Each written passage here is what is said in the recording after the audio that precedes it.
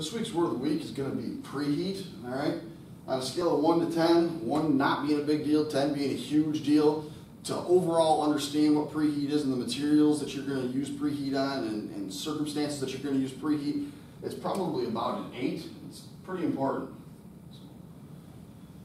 So the way I'm going to run this video is kind of go into when you would use preheat, why you would use preheat, and again we'll do how to actually apply the preheat. There's different ways of actually applying the preheat here. So I'm going to start right off the bat with materials, and when I first think of preheat, the material that I think of is cast iron. It's just the way I think. Cast iron needs to be preheated every time. The reason is it has such a high carbon content, so high carbon steels and things like that, they're going to require preheat. So that would be the first instance of when you would need preheat. Depending on the material you're using, it can automatically require preheat. And a lot of times in codes it'll say if you're using this material, preheat is required, and it'll even give you the temperature range of the preheat. So we're going to go right down here to codes. I just mentioned code. Codes will tell you that you need preheat. So that's another reason of when you would use preheat. The code's telling me to use preheat, so I'm going to use preheat. I'm going to skip down here underneath that to WPS. So the welding procedure specification is going to be written to a certain code as well.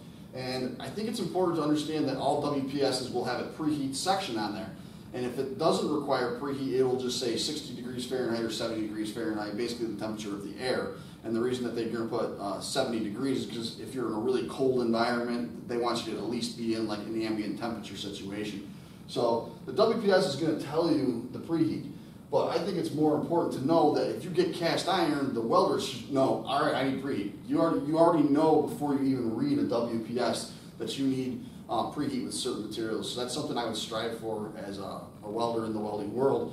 You know the materials that require preheat already because you're experienced and you're educated in the field of welding. So the WPS will tell you, but like I said, I think if you know you're welding cast iron, you should automatically know you're going to need preheat, right? Thick plates is the next when you would need to preheat. If you're welding thick plates, they're going to want you to preheat that to let that heat travel throughout the plate and also help that weld form, help it to actually become, fused. So thick plates are very important that you use preheat. It spreads out that heat so it doesn't stay localized and then put all that stress in it and then crack. So thick plates is a very common instance when you're going to need preheat. Hydrogen or high hydrogen content is another reason that you would use preheat, or when you would use preheat. There's a phenomenon called hydrogen-induced cracking, and hydrogen causes it. So when you're preheating it up, you're getting the moisture out of that plate, and it's reducing the probability of having a hydrogen crack. All right. So high hydrogen content would be another when you would use preheat. All right. So let's kind of go over here to why, and I kind of said some of this stuff in the when part of it, but we'll go over it again just because, repeating things sometimes helps you remember it, right? So why would you use it? Slower cooling. So it's going to cool slower, which is going to reduce cracking, all right? So the reason that happens is if you have a quick cool, stuff freezes in spots where it doesn't necessarily want to be. So as that slower cool happens, atomically, stuff is moving around and settling where it wants to be. So that is going to reduce the possibility of cracking, all right? Diffuse hydrogen, we went over that. Get rid of the hydrogen. It's going to heat it up and cause that to, help get rid of that hydrogen. And as it's slower cooling, again, you're reducing the hydrogen. It's diffusing the hydrogen. Reduces stress, and I wrote localized after that. Again, we're talking about, letting that heat flow throughout that part to make it not localized, right? So that's going to reduce the stress. That localized stress is what's going to cause the crack. If you preheat it, it lets the heat go throughout the part, and it doesn't localize it, causing that stress, which then would cause some form of cracking, all right? And then last but not least, we went over good fusion. If you're on thick plates and you put a weld in it and it's just localized, it doesn't allow it to fuse as well without the preheat. The preheat allows that to heat up and wet into the material. So that aids in good fusion. So for all those reasons, that's why you would use preheat. And now we'll go over kind of the different ways that you can preheat things. I know everybody thinks that it's just with a torch, but there's other ways of actually getting the preheat into the material. So we're going to go over that next. I ran out of board, so I'm going to rewrite it and then we'll go from there.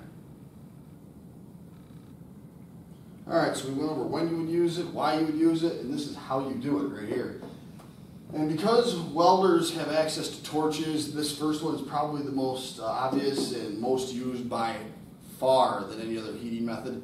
And it is going to be open flame, either with a rose blood or a torch, whatever.